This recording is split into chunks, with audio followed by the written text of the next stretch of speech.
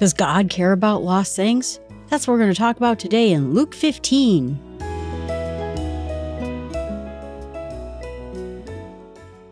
I think one of the things that makes chapter 15 the most interesting is that we see many times when we're in the Bible, we go to church and we'll talk about this parable or this story or this event or this thing. Everything is sort of pulled out. One of the things that's really nice about reading the Bible in order and slowly is the fact that we realize he is sometimes coming up to a direct point with the numerous stories he tells. So he'll say a thing, he'll give a parable, he'll say a thing afterwards, and then he'll talk to the crowd. All of it being in the same context of what he was talking about all along. And so chapter 15 is one of those great examples where he's building up to the message. I even heard the Robertson podcast a few days ago when they were asked, what Bible passages would you pull out of the Bible if you could only carry so many with you? And Luke 15 was one of them. Great endorsement. We start off right away with the tax collectors and sinners coming near him to listen to what he has to say. And the Pharisees and the scribes were grumbling. Look at that. He hangs out with these sinners and eats with them. So Jesus then says, what if a man had 100 sheep, right? Lots and lots of sheep. Lost one of them. Won't he leave the 99 and go after the lost one until he found it? He lays it on his shoulders. Isn't that sweet? And then when he gets home, he tells everyone. He calls his friends. He goes through his Instagram list. Hey, I found my lost sheep. I was looking for him everywhere. It's exciting. Rejoice with me. My sheep was lost. Same thing. There will be more rejoicing in heaven, when one lost sheep comes back over the other 99.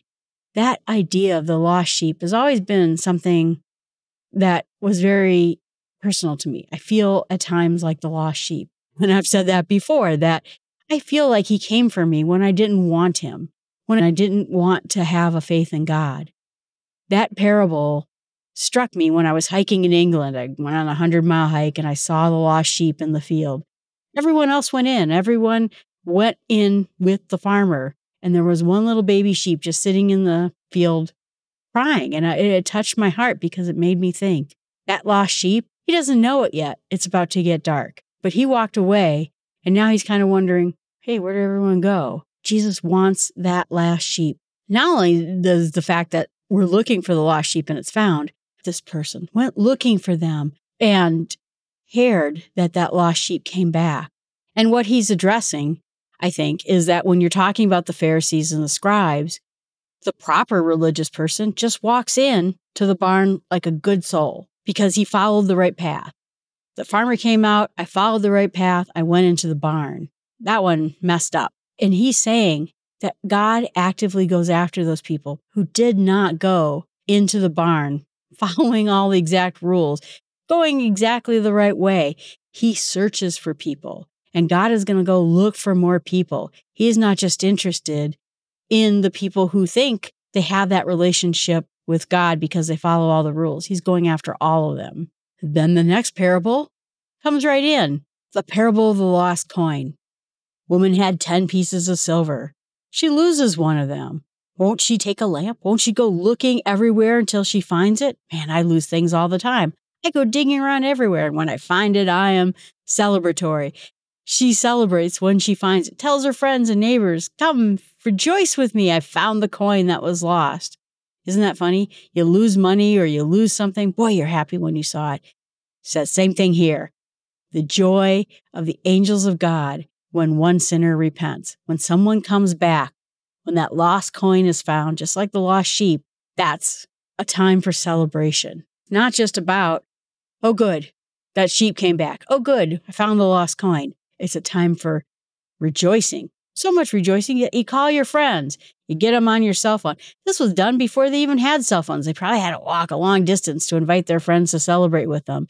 So we celebrate with the finding of the lost items. Now, of course, we're going to have the parable of the prodigal son. Again, man had 2 sons.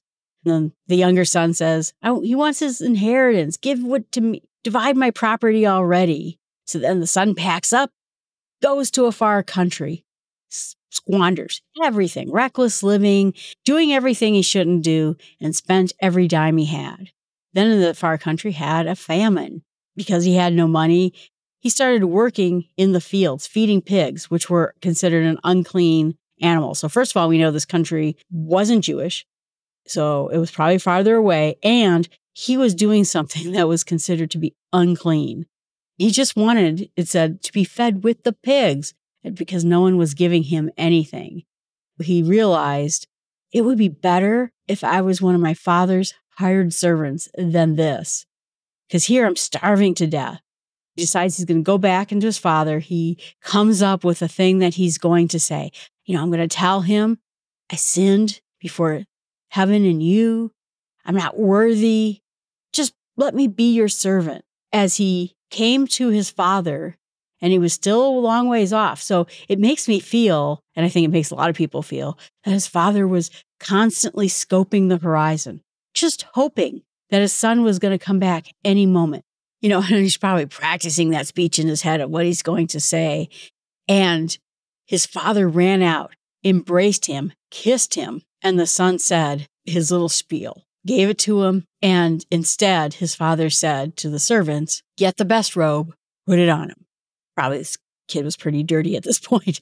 Go get shoes on his feet and go get a fattened calf and kill it. We're going to have a celebration because my son was dead and is alive again. He was lost and now found.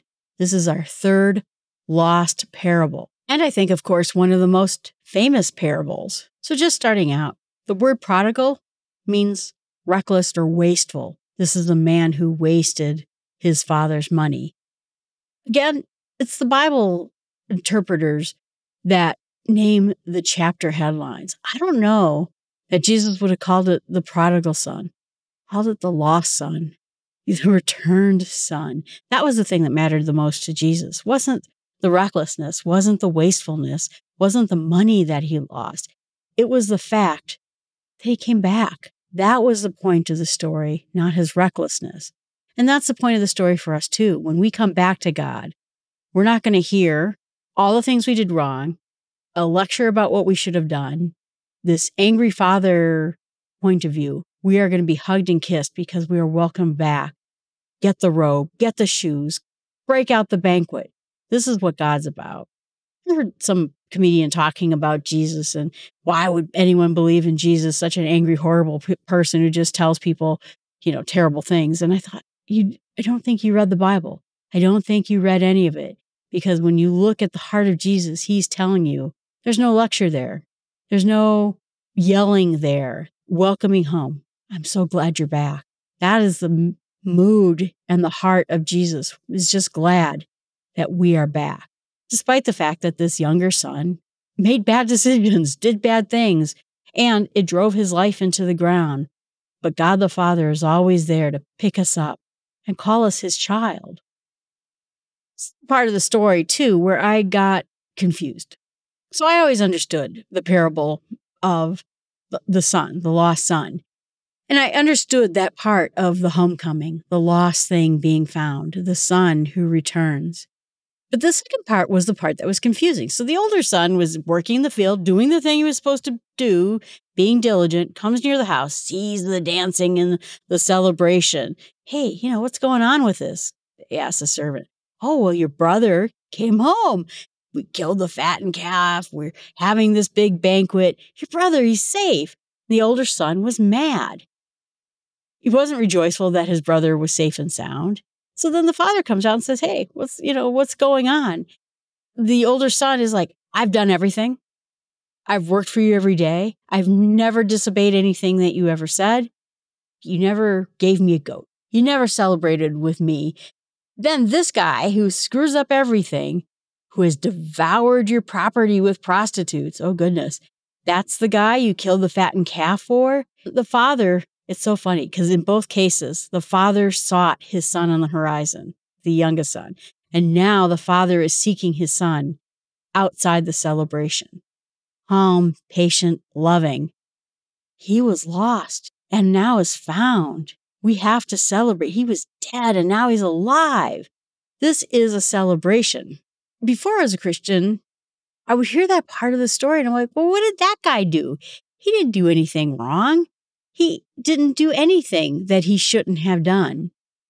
The fact is that there's two levels to this parable. We're not always perfect. We don't do everything our parents say, and we don't do everything God tells us to do. So that is just not a possible thing. But it's a sense of pride. It's a sense of entitlement. Who is celebrating me? Why am I not getting celebrated? It's just such an attitude that goes along with it. In both cases, both sons are reckless. One is reckless with his father's love. I'm going to show you who can be the best son. It really is both sons that have done something. And in both cases, the father is ready to welcome the son back into his fold. This parable teaches us a lot, again, about the heart of God in the second part, too. The bigger picture of the story, and the part I never really understood before, is that he's saying all the rabbis and the scribes and the Pharisees, they think they're the good son, doing everything you asked me to do, always faithful, always doing the thing.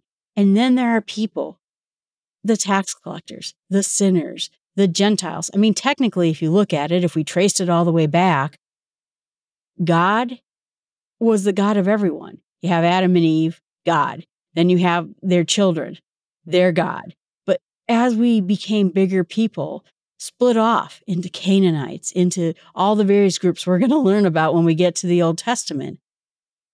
Everyone was meant to be a part of God's family. So when we welcome Gentiles back into the fold, we're welcoming the children of God back into the home again. You were lost. Now you're back. And the people who were thinking they did everything right, thinking that they were in the heart of everything, are like, wait a minute, I've done everything. First of all, you haven't, and you haven't followed everything that was supposed to happen. Secondly, this is very prideful. And thirdly, aren't we glad that this wayward person came back to us? Aren't we rejoiceful that something was lost and now is found? They weren't getting it at all, just like the eldest son wasn't getting it. But you know what? The father is there, not just to welcome the young son. We're excited about that, but also to welcome the eldest son. And that ends chapter 15. Lost sayings found. We feel that. I think we understand that whenever we lose something and we find it, we're really excited about it. Jesus is joyful, wants to tell everybody, wants the angels to rejoice when someone who was lost is found, even if they were the youngest son or the oldest son. Both we're glad to have. So what I'm going to meditate on this week is that sense of pridefulness, hoping that I never fall into that I never get into this position where I'm thinking, I have done everything for God. I have done everything I've been asked. And if I see someone who calls on the name of the Lord that I don't think is worthy, I don't know who that is, but imagine you're watching someone who has done horrible things and at the very end of his life calls on Jesus to save him. Well, that guy did this list of things and he is sitting there asking for God to save him. Yes, he is. And it doesn't matter that I was lost for all those years and was found. It doesn't matter that that man, 3 minutes before his death, like the robber on the cross, was lost and is found, or the person who lived their whole life according to God's will or tried to, was lost in that same way. Boy, that's a lot to meditate about. What I'm going to pray about is that I always recognize that God wants the lost soul, the lost person to come back, and that I could be a part of that by sharing the message with God. So I'm going to pray about that so that I'm more diligent about helping God find his lost sheep. And what I'm going to share with others is the fact that everyone in this world is the lost sheep, is the lost coin, is the lost brother who needs to come back to God. And when that happens, God will rejoice. The angels will rejoice because what was once lost is found. All right, everyone. Thanks so much. I appreciate you listening to the podcast. Please subscribe. Tell a friend. I would appreciate it if you would let others know that this podcast is out there because we're going through this so slowly, it is easy to catch up. All of the episodes are on the website, thebibleinsmallsteps.com. So if you missed an episode, if there's someone who doesn't know how to listen to a podcast, they can find them all there. And if you're looking to try to catch up or want to hear something again, those episodes are always available to you. Have a wonderful day.